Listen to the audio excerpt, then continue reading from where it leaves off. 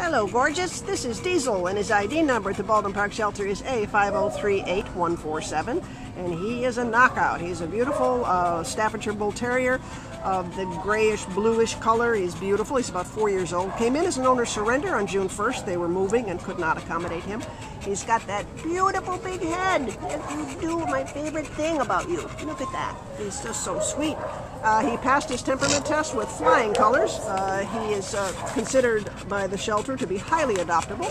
Probably could use a little more obedience training, but who couldn't, right? Right. He's a good boy. Tell us about his personality. He's very lovable. I mean, just he goes out and he was so happy to get out of his kennel.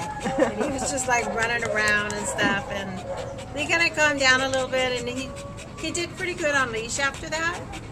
He's very interested in the other dogs, like he wants to play with them. Good boy. So, good boy. Yeah, that was noted with his test that he did. He did okay. He's very interested and playful. You know, he's good. So he'll be, with proper introduction, he'll be great with another dog.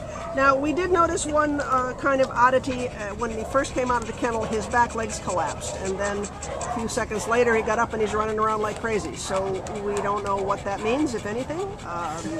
If it's a hip thing or who knows. But so he probably should run him by your vet, which would something you want to do anyway. You would adopt a dog, and just get him out of here because he's so sweet. A good boy. He's going to be a good walking companion and hiking companion, and probably frisbee. Do you know frisbee? Huh?